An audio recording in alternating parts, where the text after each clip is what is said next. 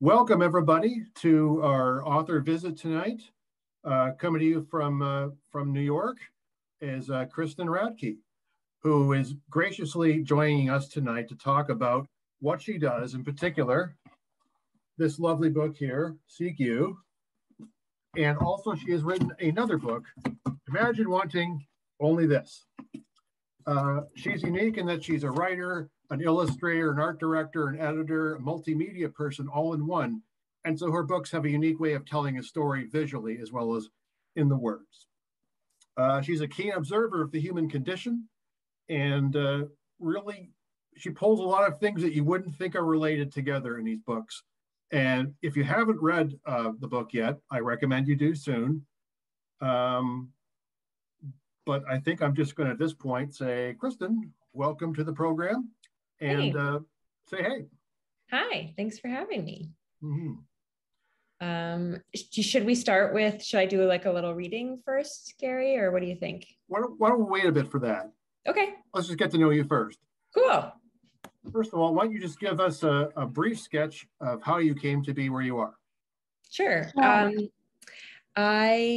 How I came to be where I am. Wow, what a complicated question, actually. It's complicated, I know, but elevator speech. I started, I published my first graphic novel in 2017, my first graphic nonfiction book, and I started working on Seek You in the beginning of 2016. And I kind of just worked my way into working in that form. Like I was always writing and I was always drawing, but it took me a long time to realize there was kind of a way that they could work together. And that's kind of how I found what I'm doing. Yes. And I think what's unique is that she doesn't just tell the stories of this and that. She weaves her story into it, because you've really been everywhere and have a lot of thoughts about how things might be. So let's talk about CQ, which is a book about a timely topic, loneliness. And loneliness isn't always bad, but it's perplexing. And it's especially now, it's something everybody's learning to live with. Why did you want to study loneliness and do a book about it, Kristen? I can never really pinpoint the origin of a project, because it feels like it's something you're thinking. You don't realize that you're thinking about it, or that you're working on a project, I think, when it's becoming like you're just sort of observing something or not really realizing that all of these things you're maybe percolating over have something in common, and they're all about a specific theme. I think that's how it was for loneliness. I found myself kind of interested in science and the way that people were depicted like alone on television or things like that. And I didn't necessarily realize that they were all a part of the same exploration. So I started working on it in late 2016. And I started by drawing it, actually. I did this series of people alone in public places, because New York is just such a great place to observe people who are alone, and people spend a lot of time alone in New York. Like it's very normal to, eat dinner by yourself and things that I think in certain other towns, it's a little more uncommon. So it's a great place to observe people when they're alone. And I just started thinking and kind of asking questions from there, like what is loneliness? Like, why do we feel loneliness? And I guess it just snowballed from there. And I guess you've also looked at how people can feel lonely even when they're surrounded by people, like in New York, even when they're surrounded by family, friends, and loved ones, there can still be loneliness. Yeah, and loneliness really has nothing to do with the amount of time you spend alone. So everyone has a different biological threshold for the amount of loneliness that they can tolerate, or for how likely they are to feel lonely. And there's nothing you can do to change that, which is why some people like to spend a lot of time by themselves, and other people don't. They want to kind of always be in constant contact. So that's sort of built into us. And then we can feel that. Basically, I think about one of the things that Gary and I talked about before was that in the book, I write about how loneliness is the gap between the relationships you have and the relationships you want. And that's kind of like a simple way to think about loneliness, because it doesn't mean that you don't have people in your life that you love or who love you. It just means there's still something missing. Like maybe there's a person missing, or someone with whom you can talk to about something that you feel like you can't in your current relationships, things like that. I guess loneliness in many ways is also about being, as you say in the book, outside of something.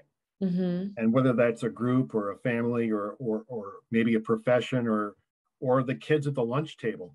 Yeah. You're outside, and loneliness really is a response deep in the brain from a long time ago, because there was a time when if you were lonely, not part of the group, you would die. Yeah, exactly. Like when we were hunter-gatherers, we were very nomadic. We traveled in groups. And if we got separated from that group, you were in danger. Like maybe it was too cold, maybe you couldn't hunt by yourself, maybe there's a wild animal and no one's there to warn you to run or something. Like you needed people around you, or you couldn't make it on your own. So your brain really can't tell the difference between physical pain and emotional pain. So when we're lonely, it's kind of like this warning alarm bell, and it's trying to propel us back towards a group because that's where we're safe. So it's this real defense mechanism, this kind of basic lizard brain defense mechanism. And we still have that same feeling, like those same hormones still rush through our bodies when we feel alone. It's just now we spend a lot of time at our computers and on Zoom. So it's a completely different environment where we're still having those same chemical and hormonal reactions. Let's talk a little bit about the technological thing, because in your book, you have some stories, first of all, about your father doing ham radio, mm-hmm. and how oftentimes you don't have a conversation, you just, we talked. Yeah. And then as you grew up with computers of increasing sophistication, chat rooms, blogs, how you kind of put yourself out there and weren't sure maybe what people were thinking. Mm-hmm. Yeah, it's the internet is, my experience with the internet was since it started basically at the beginning of like when I was in eighth or ninth grade, like people were starting to get, dial up internet in their homes. So it was really a big part of my development. But as I was changing, the internet was changing a lot too. In the beginning, the internet did almost feel like a more private space. Like there wasn't social media in the way we have social media now. Like it felt like you could hang out on this one part of the internet, and it was almost like it felt more private. It felt like small little isolated communities. And now everything feels like, much more on blast, I think, with the internet. So it's just, I think it does change that sense of being perceived, kind of like what you're talking about, Gary. Mm-hmm. Yeah, it's like you're presenting yourself as you would like to be ideally, and so are other people. Yes. Who can tell what's real or what's not? Yeah. And it's that anxiety, the FOMO, that comes back to this whole, if you don't belong, you will survive, even if you just don't believe you belong. Yeah. I mean, basically loneliness is a thing that you feel. It's a personal feeling. So it's something you can feel even if your community around you perceives you as a member of the group, and that you are included and accepted.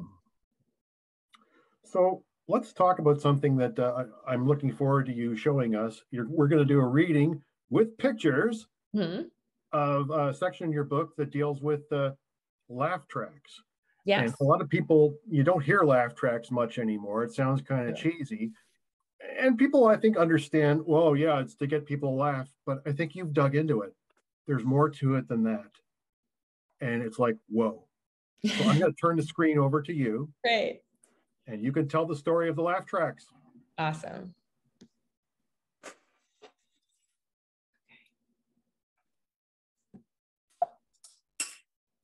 Can you see that, Gary? Yep. Okay. Can everybody else see it? Good. As cul-de-sacs were being paved and shiny nameplates staked outside new developments in the domestic lull after World War II, the television laugh track was born. Suburban sprawl made way for a boom in private entertainment. Radios and TVs at home held a hassle-free allure over downtown theaters. Creating defined spaces around oneself was so foundational to the 20th century American dream that separation was part of its formula. When a down-home comedian named Bob Burns appeared on Big Crosby's radio show in the early 50s, the live studio audience went crazy over jokes the show writers deemed too inappropriate to air.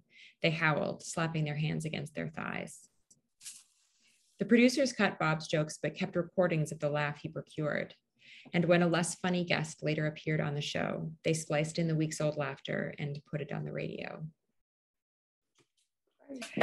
Early television comedies were often filmed before an audience too, though generally the performance was repeated several times, the actors running the same scenes again and again so they could be recorded from different angles. But a room full of real people couldn't be relied upon to react like they were supposed to. Sometimes they laughed before the punchline, or they didn't laugh hard enough, or they laughed in excess, too long and too loudly.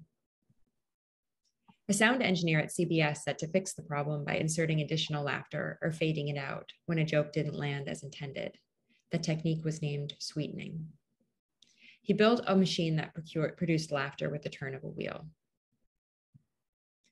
The device contained hundreds of distinct laughs, all designed to sound like real people or prototypes of real people. One was named Housewife Giggles. Another was constructed to replicate the hollow response of someone who doesn't get the joke but laughs along anyway. The goal was to create the sounds of a room that the viewer wanted to be inside. A fabrication designed to make the unreal more real, or at least recognizable. The laugh track of 90s sitcoms trained me toward a cultural consciousness I didn't know existed until I saw it performed on the old TV I'd found in the basement and hid in my bedroom closet. When I arranged its antennas at the carefulest angle, I could crank its knob to a single, nearly static free channel. I watched at a volume 1 notch above mute so my parents couldn't hear from their bedroom across the hall. Friends reruns aired at 9:30 every night, and though I didn't understand many of the jokes, the audience's laughter taught me what I was supposed to find funny. Just as I was learning the rules of Friends and came to understand its cadence, the show lost its time slot to Spin City, and a few months after that, Frasier took its place.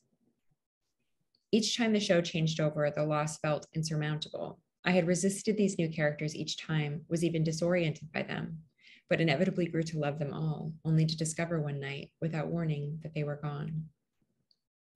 But each new 22-minute offering brought with it an education, too. This is what friendship is, I thought. This is what love looks like. This is what my life might become. The laugh track of each show was a lesson in what I was supposed to feel and know, and a promise for something I could someday be. Actor David Niven called the laugh track the single greatest affront to public intelligence I know. It's true that laugh tracks were implemented largely because producers didn't trust their audiences enough to know what was funny. A laugh track tells a viewer when they should laugh. But this limited explanation ignores basic tenets of human biology. People process sounds like laughter, crying, and screaming through the region of the brain that prepares facial muscles to move in ways that align with the sounds they're hearing, encouraging them to unconsciously mimic someone else's joy or distress. The premotor cortex responds more rapidly to positive sounds like laughter than it does to noises associated with pain or discomfort. The brain releases endorphins when a person engages in social laughter, suggesting that it's used to build and reinforce long-term relationships. It makes us feel good, and we want to feel good again. Evolutionary biologists posit that laughter preceded language. Primates and airy humans used airy, laugh-like panting to signal the advent of play. Deep, uncontrolled laughter remains the most animal sound humans make. Neuroscientist Robert Provine spent the late 90s documenting laughter, using a tape recorder to capture the sounds of strangers in everyday settings. He found that humans were a full 30 times more likely to laugh when they were grouped than when they were by themselves. The laugh track functions by coaxing a solitary viewer into a sense that she isn't, in fact, alone.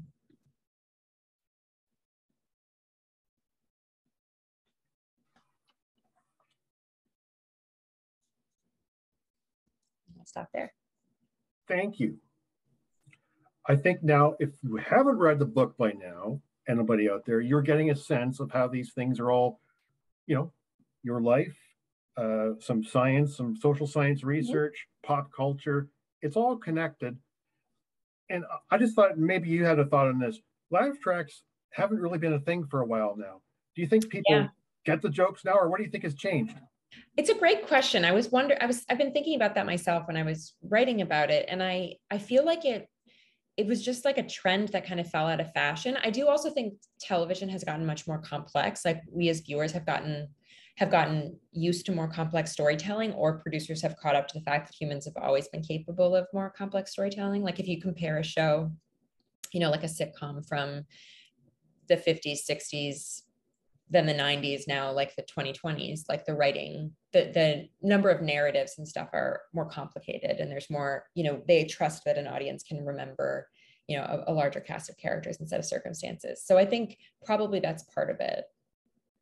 I think you've nailed that. I mean, a lot of the shows back then, they were just trying to make sure that people were feeling like they were in a studio audience or in a theater, because people weren't used to that. And I guess if there wasn't a laugh track, people wouldn't know what to do. They know what to do now. They're more sophisticated. Yeah, that's a great point. Yeah. Yes. Mm-hmm. All right. Well, there's a few other things I wanted to ask you about that in your book. There's a whole chapter about cowboys.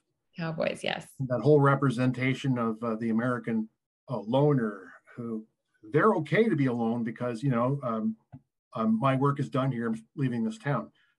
Talk a bit about your fascination with the cowboy-like things, and you spent some time living on Las Vegas too. So yeah, big connection to that.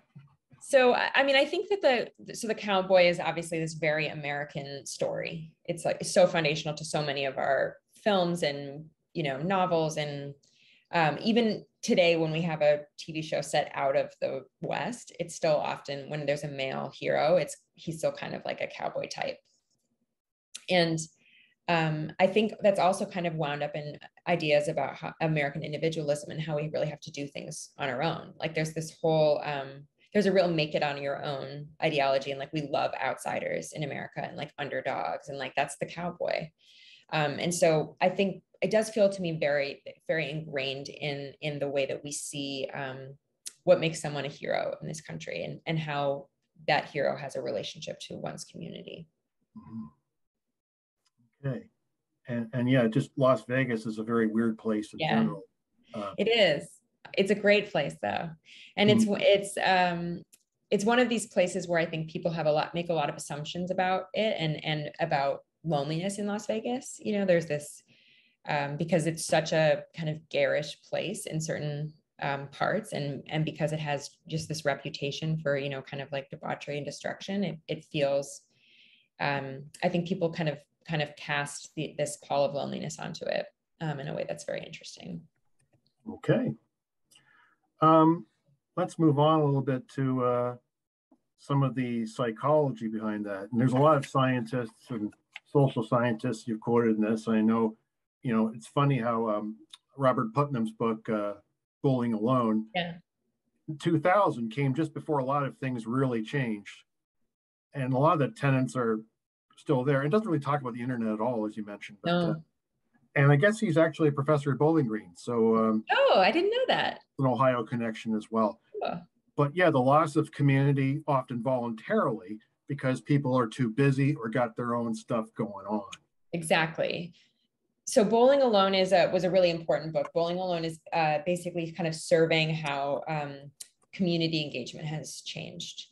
And it's basically talking about how things like PTAs and bridge clubs and bowling leagues have kind of fallen out of favor. Like people aren't as active in those spaces anymore. And he's sort of investigating those consequences. If only he could see what was coming in the next 20 years.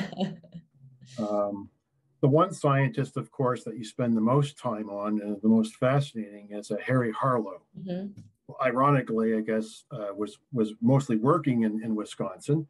Mm-hmm. But I'm wondering how you really found that. I mean, a lot of people have heard about what he's done, the whole wire mother monkey. The wire mother, versus the soft, fuzzy mother. Yeah. But if you could just give us a bit of a rundown on how this happened. And sure. Yes, because there's the experiments, but then there's the story behind it about him. So I'll let you hold forth. Yeah. So Dr. Harry Harlow was the very famous scientist who studied maternal bonds in monkeys. And so you probably saw pictures like in your psych class in high school of like the wire mother, like Gary mentioned, that was, and then one that was made of cloth. And it was meant to either prove or disprove the understanding at the time that babies only loved their mothers because they fed them, because they provided food. And so only the wire mother dispensed milk in this cage. And the presumption was that it would prefer the wire mother, but it didn't. It wanted the cuddly, comfortable one. And it became extremely attached to that figure, even though it didn't give it anything it technically needed to survive, like food. And so it led to all of these questions, and it kind of reframed, it was kind of part of the catalyst that reframed the way that we understand how we raise children, because the parlance and the understanding of the time was that we shouldn't be too affectionate with our children. Like we shouldn't, it's not worth the risk of passing germs along to our children. We shouldn't like hug them or cuddle them and things like that. And this was one of many steps in a process that kind of started dispelling that, which was very important for us to learn how to develop bonds when we're young. But along the way, as he's doing these studies, Harry Harlow is suffering a lot from depression and having some struggles in his personal life. And his studies get kind of progressively darker and darker. And he becomes kind of obsessed with replicating isolation and understanding the feelings of isolation in the monkeys. So he does things like isolates them from their colony for like upwards of a year, things like that, like these really horrible, torturous experiments. And I just became really fascinated by him. Like, I think I read everything I could find that he'd ever written, and I read everything about him that I could find. And I just, even though he was this objective villain, like he did a lot of really horrific things, I was interested in the kind of experiment of trying to understand him and empathize with him and write about him in an empathetic way. To understand that he was probably lonely himself, yeah, and was always looking for relationships and connections that he couldn't have, even in his own family and his professional world. And maybe some of that kind of got, how things get warped and come out as anger, or in his case, cruelty. Like, I'm doing this for the good of society, but boy, am I going to be cruel to these poor monkeys. Yeah. And it was, and it's like, I don't give Harry Harlow a pass for any of that stuff. Like, I don't think he was a good, really ultimately like a positive force, certainly for the people in his life. Like he was quite a negligent father and partner within his own family. But I am interested in how someone even who is objectively not an ideal person has this impact on the way we understand something like loneliness, and how those studies change over time, and kind of how we understand the studies, and kind of how our own sort of cultural and scientific moment kind of casts a different understanding of science from a different era. Yes, there's a lot of big cultural gap between, say, the 40s and 50s, and exactly, and what people thought was important and wouldn't discuss even, but now they can. Yeah. So I really thank you for bringing that kind of dark chapter of a person in a movement, because I was just scratching my head and like imagining that, yes, there are cruel people out there, and I don't know how to, maybe they can't be fixed, maybe they don't want to be, but it's really too bad that a lot of these divisions in society, I think as you alluded to earlier in the book, on us and them sort of thing. Yeah, exactly. Which is I think one of the things that is most unfortunate about it's very human nature to sort of view, to try to categorize things as like, this is me and these are my people and this is everyone else. And it's something we really need to fight against, because it's a very destructive impulse. And kind of that feeling of the gap between you and everyone else, it becomes more exacerbated the longer you spend kind of in states of isolation, and the more lonely you feel, because you lose your threshold for trusting new people, which is essential for creating a new relationship, is being able to trust someone. Like with a lot of friendships, you said a lot of friendships are based on the fact that you have basically given somebody enough ammo to destroy you with. Yeah, totally. The keeping of these secrets is what keeps the trust. Exactly. Yeah. I mean, your friends are, it's you give them information every day that could harm you. It's kind of like you're making yourself vulnerable to them in a lot of ways. And that shows a real measure of trust. That's an extraordinary bond. I mean, being bonded together by a shared experience or by disclosure, like that's one of the main ways that humans bond with each other, is by sharing things that are very emotional and significant to us. And maybe part of the issue with that is that not everybody feels they can share things with everybody. Yeah. They have nobody to share with. Yeah. And that's what I think your piece on the phone lines in Great Britain about the people just want to talk to somebody. Yeah. There's all kinds of helplines, but what was this called? The Silver Line. Yeah. The Silver Line. It's like, yeah, it's a nonprofit organization in the UK that you can sign up and receive phone calls and kind of talk to someone on the phone if you're feeling isolated. Yeah, because I think a lot of it too is even though we're connected so much by the internet, as we talked about earlier, there's a lot of barriers to really understanding people that way. Yeah. And you may have, as I once had, 900 friends on Facebook. Right. And then I thought, how many of these people do I really know or want to know? Yeah. And I don't like the way this is making me feel about myself or them. And that's the day I quit. Good for you. I mean, yes, you don't have to do that. You don't have to. Nobody's making you. Towards the end of the book, you talk a lot about, I know this is something familiar to a lot of our attendees, Casey Kasem's long distance dedications. Yeah. A thing that since you were a child, you've been fascinated by these stories. Can you talk a bit about that?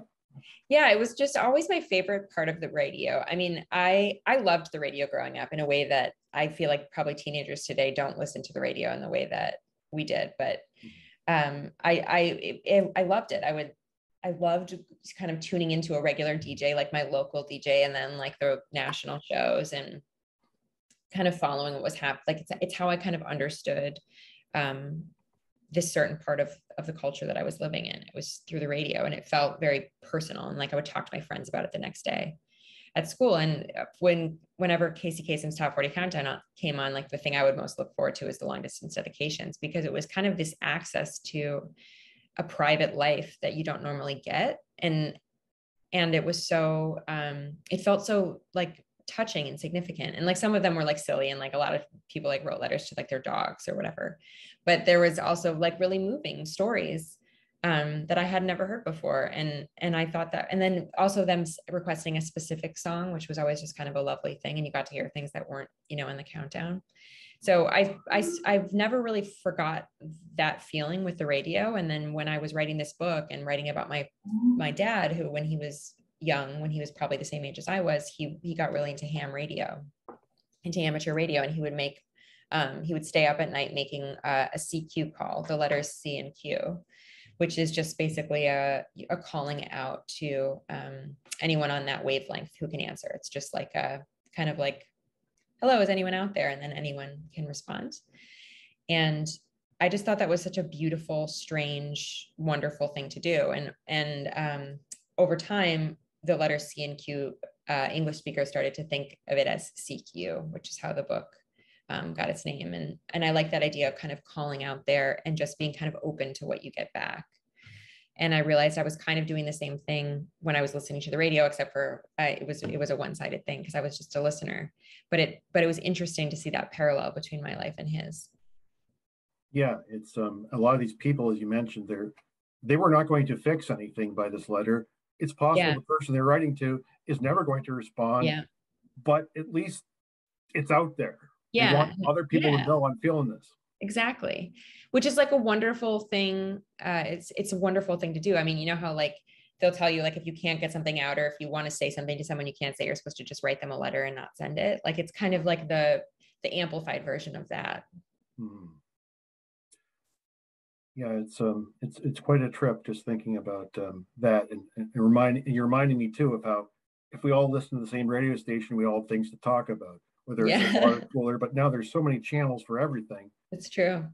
We can talk about them online. I mean, there's super fandoms and chat rooms and things still, but it's not the same shared experience, I guess. And people are wondering, where is the experience for me? And maybe not finding it.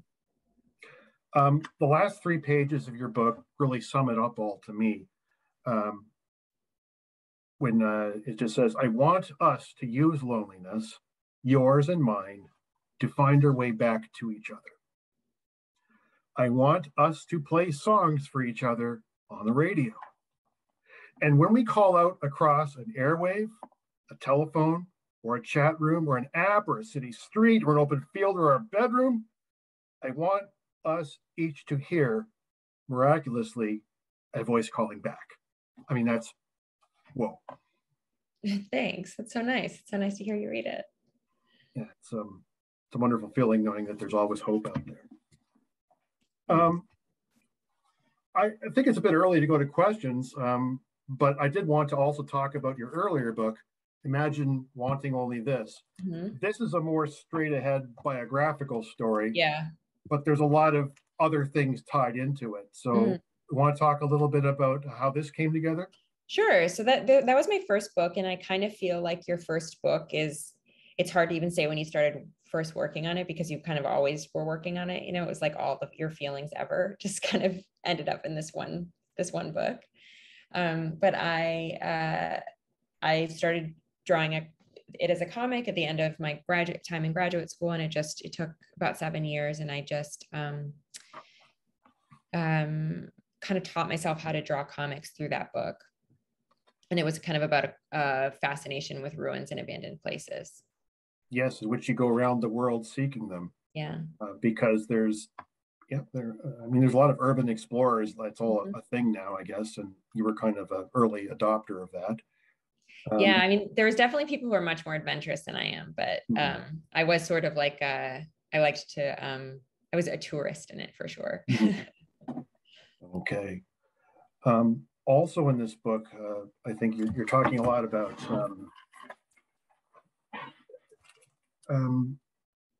there's a few incidents in history and geography that illustrate, the whole things maybe disappearing, being disposable, falling into decay. And one of them is the whole, the Peshtigo fire, which wasn't far from where you grew up, coincidentally. Yeah. But it's a fire a lot of us have never heard of elsewhere. But it really had a huge impact there, and also in things that happened afterwards. You want to talk a little bit about that? Yeah. So the Peshtigo fire happened coincidentally on the same day of the Great Chicago Fire, and it was a significantly more deadly and expansive fire. I'm going to mix up. This book was from a long time ago, so I'm going to mix probably up some of the facts. So definitely do your research after this. But basically, it burned like a million square acres. The fire was so hot that it actually shot across Lake Michigan.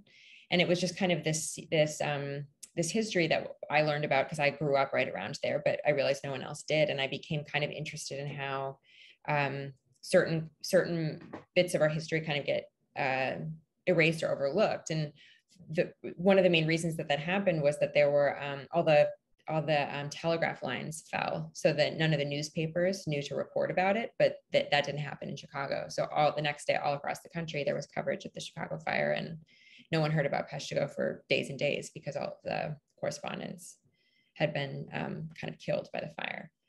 But then it was basically it was the only known naturally occurring firestorm in history that at this particular moment. And so later scientists during World War II studied it to learn how to replicate it during war and by doing firebombing. So it was strange to me in this way to discover this bit of history that is so infrequently known, and then it had this tie to such a horrific and deadly thing so many years later, like the next decade. It's just proof that sometimes it'll take any opportunity to make a weapon out of it. Yeah. And, you detail very much in there how they reconstructed a lot of the different houses, furnishings. And I think, was it Nevada or something where they built it in Utah, and then tried basically firebombing it to replicate all these positions to see what would be destroyed. Yeah. And then, of course, over Germany and over Japan, that's exactly what happened. Yeah. Firebombs. Also, I know that you were interested and you made a lot of connections over a ghost town in Arizona, was it? Colorado. This is Gilman, Colorado, right? Yeah. Yeah, and I think what's very interesting about America is because it's such a young country. We don't have anything ancient in the same way that if you go to Europe or something like that, there's no 3,000-year-old buildings like there is in Italy. And so maybe not 3,000, I don't know how many years old older than here. And so when we have ghost towns or something like that in America, it feels still very contemporary. It feels very modern. It feels recent. And then when we see, you know, like neighborhoods get abandoned and things like that, it kind of gives us that same spooky feeling, but it's more frightening somehow because it feels closer to us. It doesn't feel like this, you know, like ancient civilization. It shows kind of like the decline of us right now. And on the cover of Imagine Wanting Only This, there's an illustration of you at the Detroit airport with some of the world's tallest abandoned buildings in the background. And I remember I didn't really know about this till I saw Koyaanisqatsi and all those. Well, they didn't have drones then, but pictures of all these abandoned buildings in Detroit. But yeah, it's I guess a lot of it is in America, especially, we rush in for the gold, for the copper, for the silver, and then we rush out. Yeah. And we build the community, and then we're done with it. Yeah. So a lot is disposable. Yeah, I think it is part of like this way of thinking that we have to reframe this idea that like newer is always better or that bigger is better. Like there's this thing of like where I grew up, the measure of success was how much land you had around you, separating you from your neighbors. And it's like, I understand that, like, it's beautiful. The woods are beautiful, or maybe you want a garden or whatever. I get the appeal in a certain way, but in another way, it's like, why are we prizing distance in this way? Like communities are wonderful.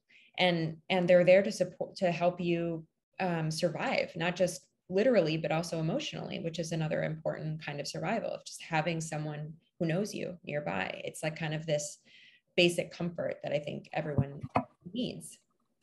So I do think it's kind of about reframing and kind of going back to understanding the more human implications and sort of like the capitalist kind of climb that we're all on to work harder, to work longer in those ways and kind of create those divisions. Yeah. I think when you were going towards the end of your book, you're also talking about some of these apocalyptic visions you've had of New York City being underwater, which may or may not happen. Yeah, but we've had some close calls, haven't we? We sure have. And it's just another thing about how a flood could bury the world and everything we built or thought about would be gone. It's like that book there's a book about a flood that basically puts the whole world underwater rapidly, and then you think about all the stuff that just doesn't matter anymore except getting to the next high ground. And, it's real uplifting. I hope everyone's enjoying this uplifting chat on a Tuesday night, or just reminding I'm sorry, am I bumming you out?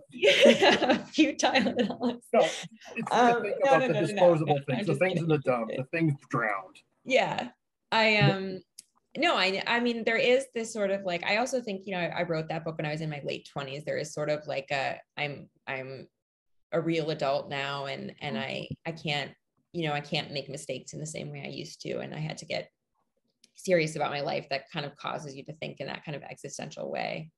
But I mean, like the way we handle climate change is a great example of how that affects us all equally. And so it's our responsibility to care for our earth, just like it's our responsibility to care for our neighbors, because you can't care for your neighbor without caring for your earth. So and the earth that you share. So it is kind of like this. I think CQ is kind of like this argument for community and for community engagement. Yes, and also I don't know if you've read any of Royce Granton's books. I haven't.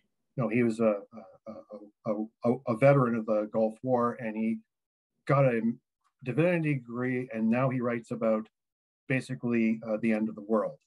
Wow. And what he says about climate change and all that stuff is that technology will not save us from that, because technology got us here and so did nature. But what will save us as a species really are the humanities. It's art, it's literature, it's conversation, it's the stories we tell each other and ourselves. Yeah, that's what's going to keep us human, not necessarily spaceships to another planet or our ecologies underground. It's our stories will keep us human. It's true. And I do think conversation is such an essential part. I'm glad you used that word conversation, because I do feel like that's not that if we just all learn to talk to each other, all of our problems will be solved, but they certainly become more bearable if we can communicate. And you had a nice comic about that I saw. I forget where that was printed. Oh, yeah. Financial Times. Financial Times, yeah. Yes, about conversation and how it's not just talking and listening. There's so much more to it. Mm-hmm. It's a really complicated task. Like think about all the things you have to do when you're having a conversation with someone. Like it's very there's so many elements. You have to like remember past conversations you've had. You have to kind of be thinking about, am I boring them? Is this funny? Oops, did I hurt her feelings? Like, am I supposed to ask about that? Or like, whatever happened with her mom? Like, it's all of these things. And then you have to think about also like maintaining eye contact and nodding and giving all of these signals that tell that you're engaged. I mean, it's a lot of things to do at once, which is why it requires so much attention and why it's so important that we really direct our focus, because when we don't give those things, those reinforcement things, like when we don't nod our heads, when we don't say things like that, speakers, there's been studies shown that speakers actually are they're much worse storytellers. They tend to like they talk longer and they ramble more and they say more often, and it feels bad. Like it feels terrible and it feels like someone isn't listening to you. Yes, there's the illustration of the guy at the table basically telling a story and the woman's just sitting here. Yeah. No response, and it just just failing. Yeah. We need some sort of validation, but also that it's like you said, there's so many signals and thoughts and things going on in your mind about what do they think? What do I think? Oh, and Tiffany in the chat says the masks make conversation even more challenging. It's so true. You can't see half the face. I know. And lip reading is such a part of conversation in a way that we don't think about. Mm-hmm. Like you understand people's tone, you understand, like you catch certain things because you can see their face. It just becomes so much more challenging. Yeah. I can also see why, if somebody becomes hyper aware of all these things going on, that a lot of people are just going to freak out. And it becomes totally paralyzing. Yeah. Oh, I can't do this. Goodbye. Yeah. I think especially as we've been more separated from each other, we're going to fewer parties, things like that. Like we're kind of out of practice in that kind of chat. So it can be a little more exhausting, but it's also why I think it's really important not to avoid it and to try to, even if you're not going out in public very often, to have phone calls and things like that. It's really important to keep those muscles up, because if we feel fearful of that contact, that problem will only get exacerbated. Yes, it's got to come back sometime, but not soon enough, I guess. It keeps going on. Well, I guess another question I have for you in general is what's next? What sort of things have you got going on in the future? I know you've just changed kind of your publication roles. I work The Believer's at gone, and now you're with Verge. I'm at the Verge, as an art director during the day. But my next book is about that I'm working on is about gossip, actually, and about kind of like the origins of gossip and why humans gossip. Mm-hmm. So there's some good things about gossip, not just destroying reputations and totally playing telephone, stuff like that. Yeah, there are. Gossip is, so basically like the theory is that humans actually developed spoken language in order to gossip, because gossip is a really important bonding tool, because it means you trust someone. And it doesn't mean you're just like always saying terrible things about people. It just means you're trusting someone with information, or you're saying, I'm interested in you, so I want to share with you this interesting thing. But don't tell anybody. What? And don't tell anybody. Tell anybody. Exactly. Yeah. And that was sort of like a replacement for social grooming. When primates and then they would bond, they would groom each other. But when you gossip, you can that spreads a lot faster. Like it's a faster bonding mechanism. And it's actually, the gossip is one of the reasons that we're the only species on Earth that can have such expansive relationships. Like we're the only species that can learn about things secondhand. Like if something's not observed, we can be like, you'll never guess what Carol said last night. And like, like a monkey or a dolphin can't do that. Like if you didn't hear Carol say it, you're never going to hear it. And so that's part of why we have such complicated social lives, and why they're in such complex social lives, and why they can be so much wider, how we can have so many rings of conversation, because you're not only receiving information from that person on a one-on-one basis.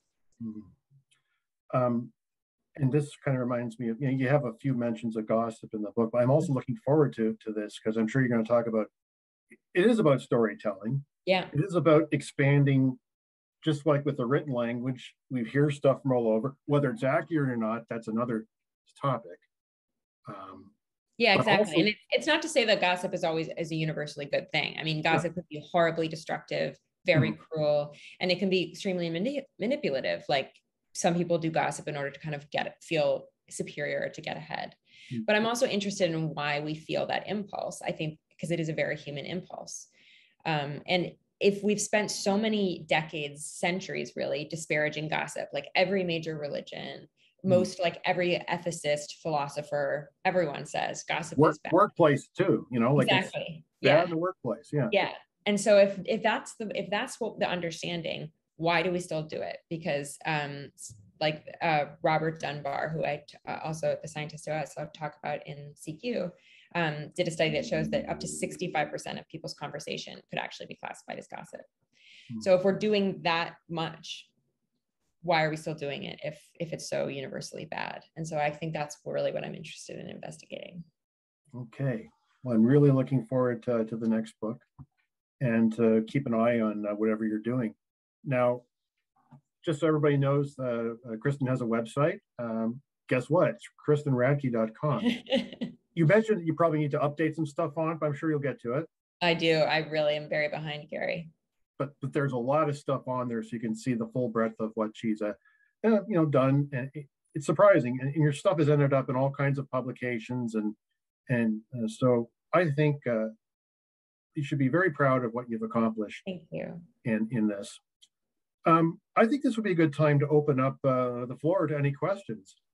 So I tell you what, if you want to put it in chat, or if you would like to speak, please unmute yourself and speak. Anybody? I have a question. This is Laura. I work with Jerry. Hi, Laura. And I read your book about Lonely CQ. It was fascinating. Thank you. I am a nonfiction nerd myself, so I love the fact that you can put all of these disparate information and topics together. It's just fascinating. You said in your book, because this is something a friend of mine and I talk about a lot, about how, especially as you get older, it's harder to make friends and it's harder to feel a sense of community. And you mentioned as young as you were, you had felt this deep loneliness. Do you feel like that's getting better? Do you feel like you've kind of felt less lonely? And if so, how did you overcome it? It's a great question. I mean, I will say that CQ definitely made me a less lonely person, the process of writing it, because I understand loneliness more now. And for me, that helps me feel more comfortable with it, and understanding that it does serve this biological function, and it's telling me I need to seek out contact. And so now when I feel lonely, I treat it more as like a warning sign. It's something I want to try to fight against, which isn't to say I'm always successful. Like and even if you call someone and have a conversation on the phone, doesn't mean you're going to stop feeling lonely. But it does signal to me that maybe something is missing, which I think is, it's value to be reminded of that. You know, it's like if you didn't feel pain when you put your hand on a hot stove, you'd burn yourself all the time.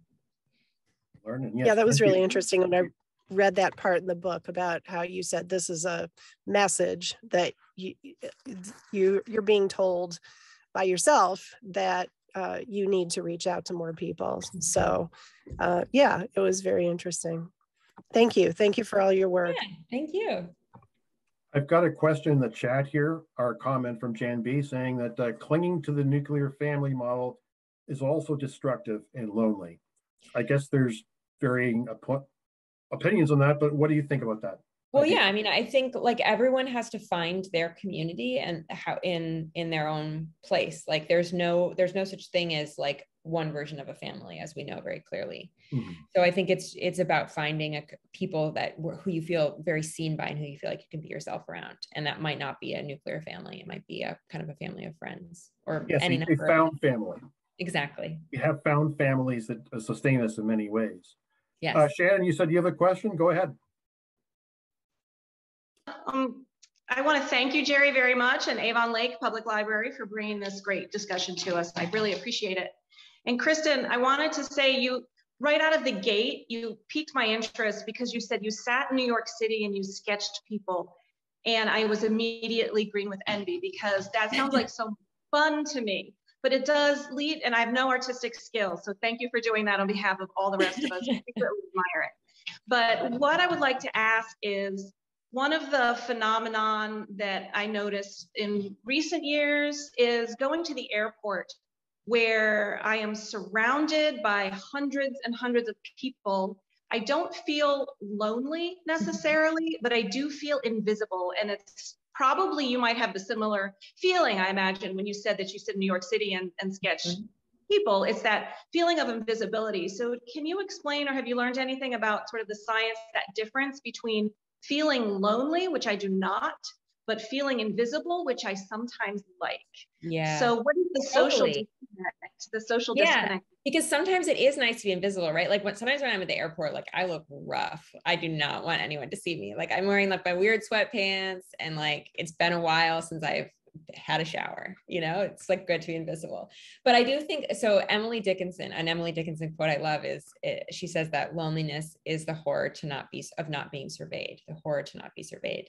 And I thought that was so interesting, because there is often this, to feel unseen or to feel invisible is also to feel lonely, is a kind of loneliness. I think sometimes it's an aloneness that can feel really good. Like if you want like a break, I think anyone who spends a lot of time on Zoom, we've realized that kind of like Zoom fatigue of feeling like you have to be like this, you know, all the time, because someone might look at you. That's very tiring. So to be invisible, you know, to literally turn your screen off is a great relief. So there are moments like that, I think, too. So I think it's really double-edged, but it's a great question. And invisibility is kind of like you said, it's like the cool kids in the lunch table ignoring you while they're discussing their plans. Yeah. Or it can also be, you're at a concert or something and everybody else is loving this band and you're just kind of going, I don't get it. Yeah. What am I doing here? Lonely, lost in a crowd. Sometimes you are, whether it's personal or whether it's not. Yeah, absolutely. And feeling like you're having an incongruent experience with other people is a very lonely feeling. Like, if you ever been like really excited to show someone a movie that's like your favorite movie, and then they're like, it's fine. Yeah. It feels very bad. It feels like suddenly you had this experience you would imagine sharing, and it felt more like you were alone. Well, I've had that experience recently. In fact, I think I shared it with you and everybody here. Is my playlist of lonely songs. Oh. I don't know if you got a chance to listen to it or not. No, I didn't see it. I'm so excited to listen. Do you have Apple Music? I do have Apple Music. All right. I sent it to you. I'll send it again. Oh, thank you. I sent it to everybody here as well. It was a labor of love on Saturday. Okay. Cool. I see that one of our guests, Rose Coffey, has a question. So why don't you unmute yourself and go ahead, Rose? Hi, Kristen. I just wanted to say I really enjoyed your book a lot. Thank you.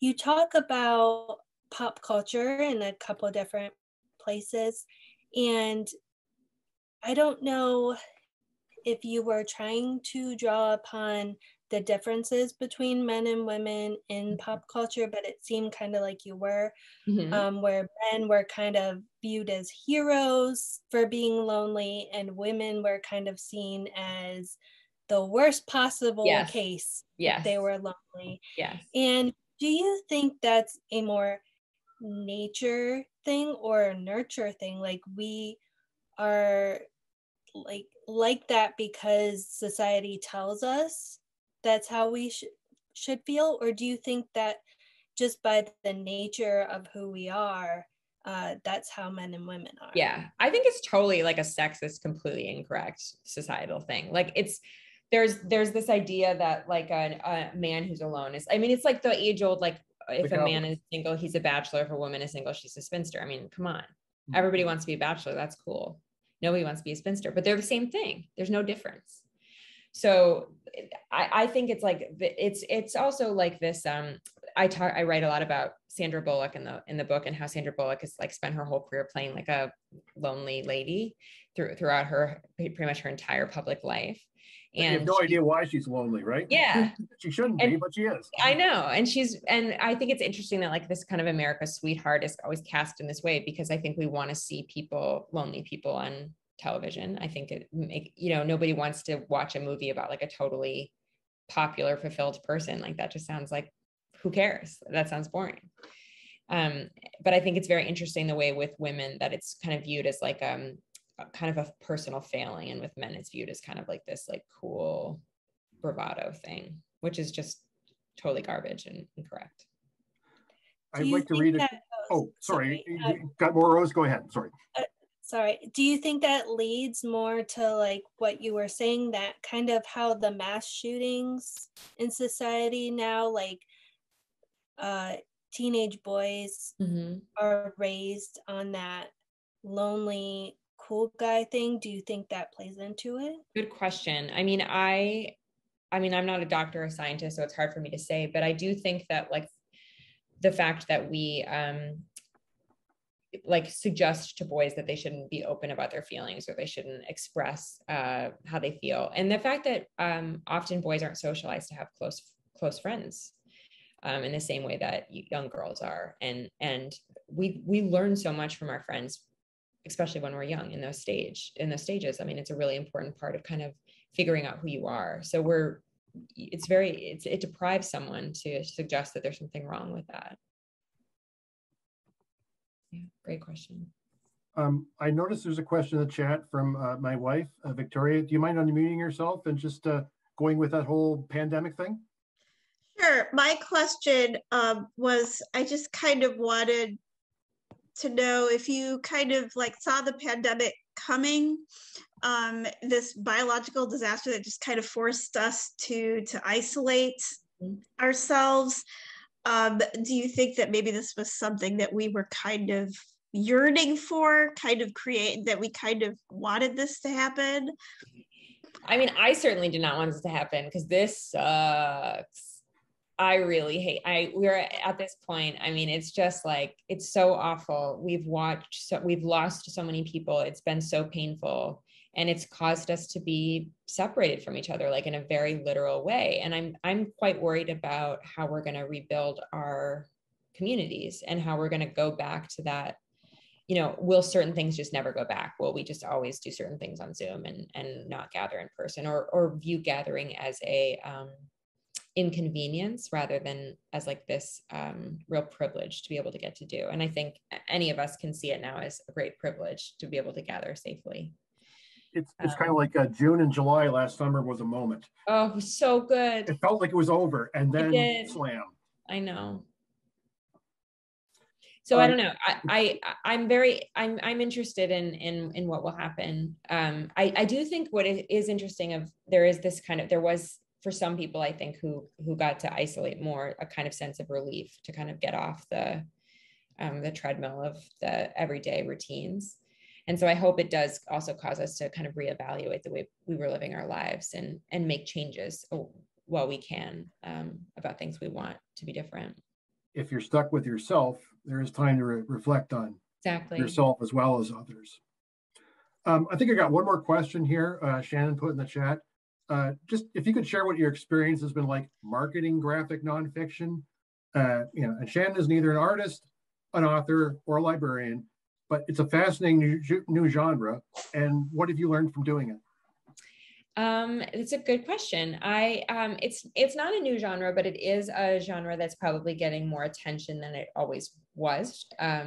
Just because I think there are more publishers who are open to it and things like that, and there's more readers who are also kind of willing to try something that looks a little different or seems a little different. But it's a really wonderful kind of like fruitful space, and there's amazing. I mean, definitely encourage your library to get as many graphic nonfiction books as possible, because there's really exciting things happening there. But in terms of marketing it, I mean, I don't know. Like I was really lucky to end up at Pantheon, my publisher, because I love the graphic books they do. You should check out their other titles. And I just felt very fortunate. And then, it's just like kind of a grind to keep things going and to try to get work out there. Okay. Well, it's coming up on the hour. And so I just wanted to see if there's anything else you wanted to say in summary, something we haven't covered, something that maybe we should think about. I mean, I'll just say thanks for having me, and thanks I wish we could be together in person, but libraries are so important to me. Libraries were definitely the reason that I never would have become a writer if my mom didn't take me to the library a couple times a week in my really small town growing up. And I just spent so much time there, and it's always great to go back to a library, even virtually. So thanks. There's a very heavy book. I'll send you the link to it about librarianship, about the, I'll send you the link to it, and I have 2 copies of it. It's really saying that what we are about is facilitating conversation. And there's lots of neat graphics in there. Yeah. You would just nerd out on it, totally. So I'll send you the link. Yeah, I would love to read it. Yes. And also we got Tiffany saying she teaches English language learners. Ooh. And graphic novels are a great way to get into that. Oh, I love that. That's such a good idea. Thank you. Okay, well, I wanted to say then thank you again for visiting and for sharing this thing with you. Just for fun, I'm now posting my playlist link here in the chat. Oh, yay. So you can go to town on that. Awesome. Yeah, this book has really meant a lot to me and obviously to several of your others. So keep up, and someday, please come to Avon Lake and say hi. You got it, absolutely. All right. Thank you so much for having me. Have a great night, everybody. Okay, everybody, have a good night. Thank you.